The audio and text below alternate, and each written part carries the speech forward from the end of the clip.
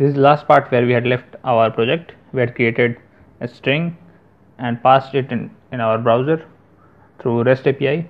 And today what we will do, we will create an employee class and fetch the object of that employee class through our resource using XML and JSON. Before that, let's understand what does XML and JSON mean. So let's get started by getting knowledge about XML and JSON. We'll get brief knowledge about XML and JSON. So what does XML and JSON stands for? XML stands for Extensible Markup Language and JSON stands for JavaScript Object Notation. And what does XML and JSON represent? These both are self-describing and hierarchical data which is used to describe an object. What do you mean by self-describing? Self-describing means human readable. These can be read by human, and they contain hierarchical data in form of values which within the values. And after this, let's see the representation and how XML is represented and JSON is represented. So XML is represented as this.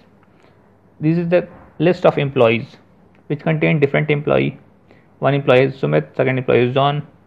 It contains value, that is user ID 101, and John contains user ID 102. This is a representation in form of XML. And let's see how we represent in JSON. The same thing can be represented in JSON using this syntax. It contains employees with name Sumit and other employee with John. These both are kind of similar representation but in different formats, that is in XML format and JSON format. So now let's see what is the similarities in XML and JSON. These both are self-describing, like I earlier said, that can be read by human, and they are hierarchical data which contain values within values, and these can be passed by lots of programming language and can be fetched with an XML HTTP request. This is the important part. These both can be fetched with XML HTTP request, and so they are more popular in REST APIs. And what is the difference? Difference is that JSON doesn't use any int tag, while JSON is shorter and XML is larger in size. Also XML is not that much quicker like JSON, which can be read and write in quicker way, and JSON can be represented using an array. Where we had left our project, what I will do here, I will create first an employee class and fetch the data of the employee using XML or JSON. So I will go to the package and create a class, name it as employee.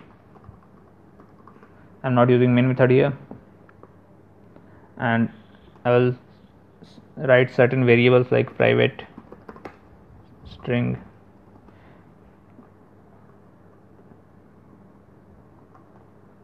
name it as name and private string user ID, and these two are, I think it's sufficient, and I will provide getters and setters for these two fields and go to source, generate getters and setters for names and user ID and click on OK.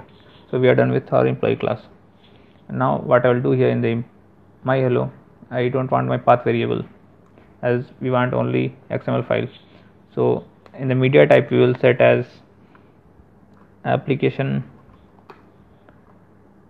XML. This is the part application XML, and we don't want anything in the function, and we only want to return the employee class in form of XML. So I will write employee, I will initialize employee as E is equal to new employee, and I will set the variables of employee. E dot set name, I will set my name as Sumit, and let's name it, keep the user ID as integer int, and I will set name user ID turn int, and here also keep it as int.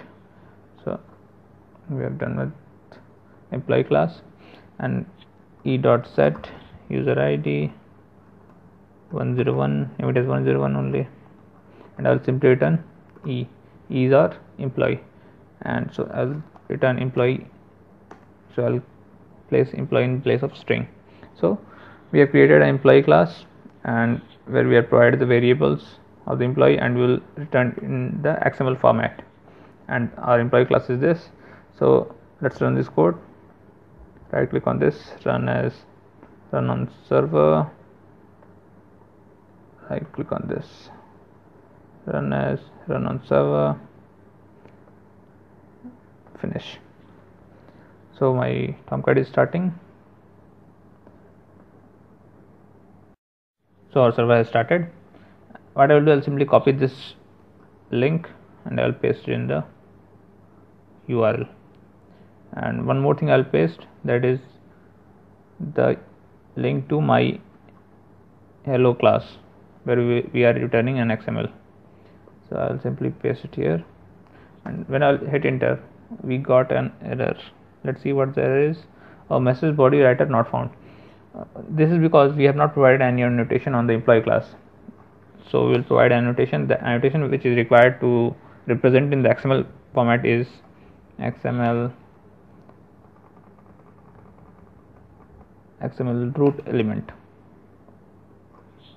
So now when I'll it is reloaded, when I'll hit enter,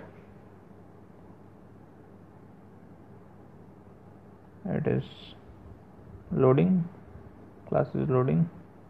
See, we've got our employee and we have created as Sumit as employee whose user ID is this, and we have represented in the XML format.